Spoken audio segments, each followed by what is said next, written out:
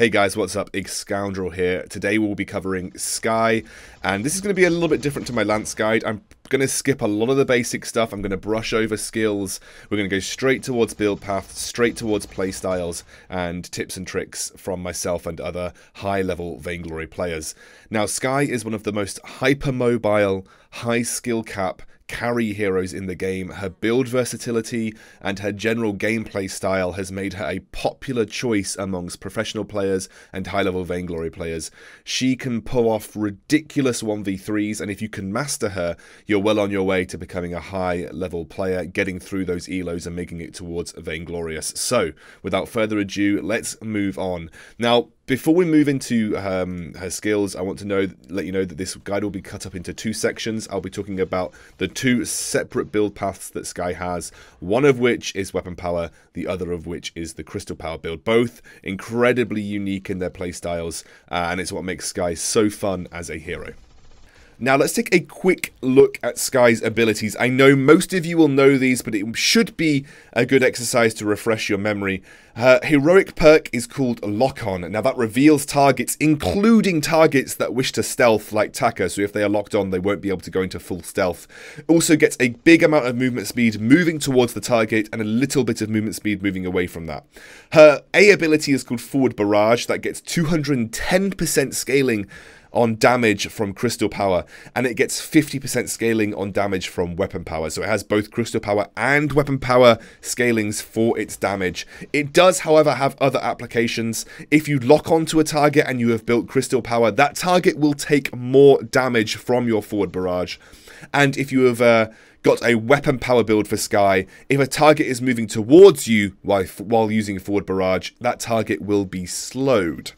Her B ability is known as Suri Strike. Now this is what gives Skye a lot of her mobility. It has 100% scaling on the crystal power, but has no weapon power scaling on its damage at all. Increasing levels of Suri Strike will increase the duration of lock on.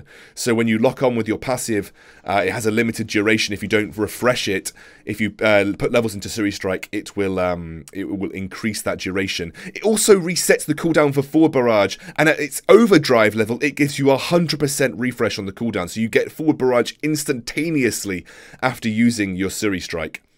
Her ultimate ability is called Death from Above. It has a 50% weapon crystal power scaling on its damage, but no weapon power scaling again. Increasing the level, and this will increase the range for lock-on, so a target won't be able to go out of range as quickly, and actually, as effect, that increases your range of Suri Strike. It also has an increasing percentage slow as you give more levels to it, so it's got some utility built into it there as well. So we're going to look at Crystal Power Skye first, and we're going to start with the abilities and the sequence of ability choices. Now this is, in my opinion, the most optimal build for Skye. You take Forward Barrage first and you max it first. This has the best damage output, but remember, this kind of relies on you landing your forward barrage. When you use forward barrage, it locks you into a target direction, so you have to be very confident that target direction is going to get you maximum efficiency when using that ability. I then overdrive Suri Strike for the 100% cooldown reduction on the forward barrage and the duration increase on lock-on, so that you get the extra damage out from the crystal power build. The other build path you could take is, if you were less confident with hitting your forward barrage, is maxing Suri Strike first. There is nothing wrong with this, it just means you're going to have a little bit of a lull in terms of damage output. But you can refresh the cooldown of forward barrage more readily, and you also have this build if you are needing more mobility, especially against something like a Cruel, and you want to be able to escape more readily earlier on. As you take a point in Suri Strike, it reduces the cooldown, so any reduction in cooldown to Suri Strike means you're going to be more mobile in team fights and more mobile in skirmishes. So these are two perfectly acceptable build paths for Skye. We don't max Death from Above simply because you don't get too much for putting another ability point into it, and realistically it's not off cooldown as regularly as Forward Barrage and Suri Strike, which makes Skye so powerful. Those are the two abilities that make Crystal Power Skye so powerful, because those are the abilities that you need to land to have your damage output, and those are the abilities that you rely on for your mobility. Now let's have a look at item build paths. I will talk about individual items in detail, and at the end of this section I will give a suggested build path for Crystal Power Skye. But I'm just going to talk about things as they go through the game, so I'm going to talk about the item choices and why I would potentially pick those items up. Now, starting item buy, I would take 2 crystal bits and a halcyon potion, especially because I generally play Skye from the jungle, and therefore you don't have to worry too much about energy regeneration because you have the healing camps to do that for you. So I just worry about the raw damage output, which helps with my clear and early dueling. Then when I head back, I pick up 2 more crystal bits and sprint boots, because this is the most gold efficient way to max your damage output before you pick up a tier 3 item.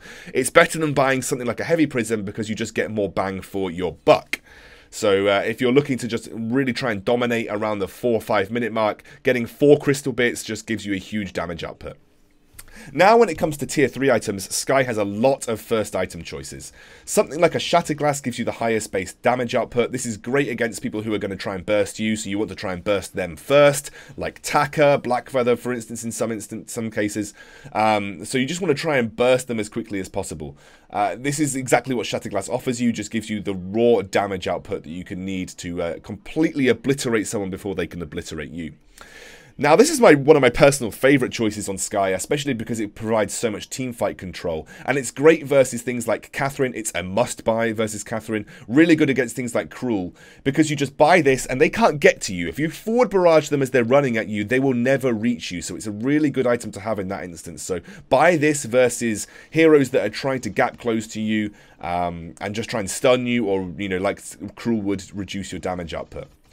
Some people actually really love buying a Eve of Harvest first on Skye. This is great for elongated teamfights when you're trying to play a sustain war against something like Scarf, who's going to have an elongated damage output. This is very good against those types of heroes. So Eve of Harvest, if you're getting locked into long teamfights where trying to survive as long as possible is the absolute necessity. Not good against burst heroes, because you're never going to get you're never going to get the output of the Eve of Harvest against burst heroes, because you're not going to have enough time to get the damage output to regenerate. And finally, Broken Myth. I don't mind Broken Myth as a first item, but I wouldn't recommend it unless you're absolutely dominating. The issue with Broken Myth is it's very good at pushing an advantage, but if you aren't ahead or you don't have the complete control, you are never going to stack up enough to see the real benefits of having those Broken Myth stacks. So it can be a real issue, especially when some people choose to go that first against things like Taka, because they'll just burst you before you get any output from it. So those were the first item choices. Now let's have a quick look at core offensive item choices. The 2 cores are Eve of Harvest and Broken Myth. They should be in your build almost every single game. And then you have that choice to alternate between a Shatterglass if you're just looking for the pure burst damage against things like Taka, for instance, or you're going to switch that over to something like a Frostburn, which is used specifically against trying to kite. So you're trying to kite versus a Blackfeather, you're trying to kite versus a Cruel, you're trying to kite versus a Catherine. So those are your core offensive item choices. You should always have those in your build. Now we've looked at offense, let's have a quick look at defense as well. This is a core defensive item, Aegis. This is practically core on every single carry. You get that reflex block in there. Because of Skye's mobility, because, you know, she's not quite a Celeste who completely outranges everybody, she will need to get up close and personal sometimes, and having this can be a lifesaver. So definitely have an Aegis in your build. Now you have the choice when you're looking at armor, whether the weapon power carry is melee or the weapon power carry is ranged. If you're getting threatened by a Blackfeather, by a Glaive, for instance, anything like that, a Rona, then having an Atlas Pauldrons on the Skye can be fantastic. If they get up to you and you Atlas Pauldrons them and then you just kite away, they're not going to do the burst damage necessary, this is a fantastic item to have on board against melee weapon power carries.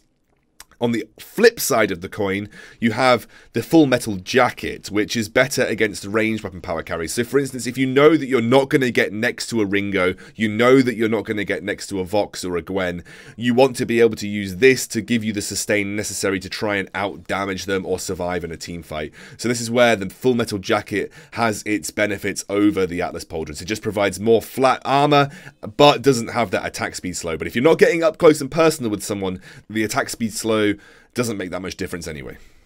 So let's take a look at total item build paths for the Skye. This is what I would suggest is a very basic standpoint, if you just don't know what you're building, just can go for this without too much of an issue. You can replace the Shatterglass for the Frostburn if you're needing to kite, or you're just wanting to control teamfights a little better. Replace the Full Metal Jacket for the Atlas Pauldrons if you're going up against melee weapon power carries. And something that's up for debate in quite a lot of instances is replacing the Halcyon Chargers with the Journey Boots.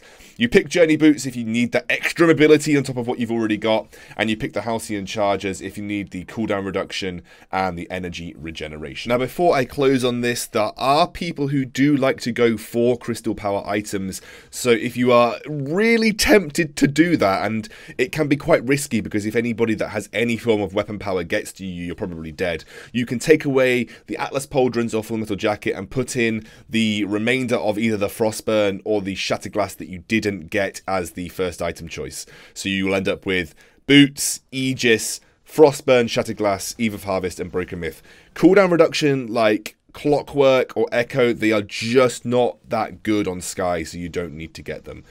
So you can sometimes take out the armor and put in a 4th crystal power item if you're thoroughly confident that whoever is the weapon power carry isn't going to get close enough to you to deal damage. So we've looked at crystal power Skye. Let's look at the other side of the coin, and that is the weapon power Skye. Now, due to the low percentage scaling on Forward Barrage, this is realistically the only way in terms of ability points to build Skye at this point in time. You max Suri Strike first, giving you the increased lock-on duration and increasing your mobility, which is very important to weapon power Skye. And then you overdrive C to give you the increased range. Basically increasing the range of your Suri Strike because your lock-on range goes up indefinitely too. Realistically, maxing A gets you absolutely nothing because of that low weapon power ratio, and the slow stays the same regardless of what rank Forward Barrage is. So now looking at the build paths in terms of items, it's a very standard weapon power carry start. Weapon Blade, Swift Shooter, Halcyon Potion. You've heard it, you've seen it, you love it. It's the same thing. But looking at the overall build paths, there is less variation, I would say, than the Crystal Power. Let's have a look here. Again, this is a kind of a standard build path. The 3 core items are Sorrow Blade, Breaking Point, and Tyrant's Monocle, probably built in that order, to be completely honest. But then there are interchangeable factors here as well. Again, the same reasoning for these interchangeable factors stands. Atlas Pauldron for Full Metal Jacket, we talked about it earlier. There is a difference here with the Halcyon Chargers and the Journey Boots, however, because you don't have Eve of Harvest in your kit, and you still do need energy to make your skills work in a team fight. It can be more beneficial to take the Halcyon Chargers over the Journey Boots when building Weapon Power Skye, just for the fact that you don't have energy regeneration built into your kit, because again, you're not building Crystal Power, you don't have that Eve of Harvest. But Journey Boots are equally as good if you are looking for that extra ability, and you might need it versus things like Cruel, you'll need it versus things like Blackfeather because you won't have the Frostburn, for instance. The final change here is potentially taking out an armor item for another Tyrant's Monocle. You'll see this on a lot of weapon power carries, this is pretty standard. The old build path used to be a Breaking Point double Tyrant's Monocle, but because of the changes to the Forward Barrage, the lower weapon power scaling, it just isn't worth it anymore. This is just the better damage output, relying more on your basic attacks than you are on your Forward Barrage. So we're going to end up the guide here with tips and tricks for Skye, and then we're also going to look at her hero matchups. Now, one of the biggest questions people ask me is, how do I land my Death from Above correctly? Well, let's look at the first instance of Death from Above, which is the targeted circular Death from Above. It's pretty simple. A circle will appear around the target. When you click Death from Above, you click inside that circle to achieve the result, as you can see on the screen here. The more complex version of Death from Above is when you want to get the line, the sort of the zoning tool that a lot of people use to block people's escape or stop and engage. That same circle is very relevant here. If I click outside the circle, I will get a line that is perpendicular or at a tangent to the point of the radius of the circle that I've clicked. Now that might sound confusing to you, that people haven't got sort of experience within maths or along those lines, but let me try and explain it. I will click here and the line will appear here. I know that is going to happen. That is my tangent. That is my perpendicular line. How about if I want to click somewhere else in the circle? What would the line look like? Well, it just rotates. It always remains at 90 degrees to the point of the outside the radius of the circle that you clicked, and it will rotate like this. So just imagine that Death from Above line as you're clicking outside of the circle. And it counts for when it's further away too. It just remains at right angles to the point of the radius of the circle that you clicked. The best way of describing it is just looking at the image. That is what the line from the Death from Above will always look like when you click at different points outside of the circle. Another tip and trick that I keep getting asked about is how to use my Suri Strike properly. Now, Suri Strike can be used in a number of creative ways. As long as your target is locked on and next to a wall, you can Suri Strike over that wall. Or if you have a locked on target that is already over the wall that you want to get past, you can just Suri Strike straight over the wall as well. So it can be used in creative ways like that. Another really cool thing you can do with Suri Strike is if you kite your target back and completely juke them the other way, you can often leave them having used their gap closing ability already, and then you just get back the other side of them and can land that forward barrage instantaneously. It's a really, really cool trick to be able to use, and it's very, very good against things like Cruel, Blackfeather, and that's why maxing B sometimes in those matchups is just honestly fantastic. The last little tip I want to talk about is positioning and use of Death from Above, which can be quite difficult to new Skye players but will come with time and experience. I'm going to give you 2 examples to get you started, and hopefully you can see how they apply in other areas. Say I have 3 enemies approaching from the top area through the mustache brush there. I would use a circular targeted Death from Above on the closest enemy to form a choke point so that they couldn't move through the Death from Above without having used a reflex block or a crucible, meaning I would feel less threatened. There wouldn't be that much threat applied to me. They'd either have to go round or forced to walk all the way through my Death from Above. The next option would be, say they are approaching from the bottom there, I would use a line Death from Above to completely cut off one of the enemies from the rest of his team, forcing the other 2 to again have to use some sort of reflex block or crucible to move through that line while we deal with the enemy that has been completely cut off from his team, meaning that I have separated one of the enemy members, allowing my team to potentially deal with them, and then the enemy team either have to make the choice about taking damage from Death from Above or being left by themselves and potentially leaving their teammate to die. And finally, let's have a look at the hero matchups that Skye has to go up against. Now, these are all subjective, and it really depends on what items you build as well as to how bad they can be. But honestly, one of the main things to take away from Skye is that if played correctly, she practically has no bad matchups. She actually, if played 100% perfectly, can beat any hero in the game. Now, this is a very subjective list, but one of the main things to take away is that Skye has big issues with people with high mobility and high burst damage, and that's why Taka really lies at the very top of the lists as counters for Skye, because he's one of those heroes that is very hard to lock down and has a lot of burst damage into his kit, so it's something that Skye naturally doesn't deal with very well. However, against low mobility targets and targets that really don't have any kind of gap closing ability of their own, they are easy prey for Skye in all senses of the word. So this is again a list that honestly, it's just based on my personal experience, but you know, take it with a grain of salt. Skye can beat practically every hero in the game, and that's the main thing I want you to take away from this, that if you play this hero correctly, she will do right by you. She is incredibly good at solo carrying, incredibly good at 1v3ing, and like I said, doesn't actually have too many bad matchups in the grand scheme of things. And there we have it, guys, another guide under the belt. I hope it hasn't been too long for you, and I hope you've enjoyed it. Please remember to like, comment, and subscribe, or whatever it is the kids say these days, because I really appreciate it, and I really enjoy all the support. And yeah, make sure you let me know what guides you'd like to see. I've got a lot of requests to get through. I'll hopefully be releasing another one next week, along with my other series that I'm doing right now, which is kind of like reviews and let's plays.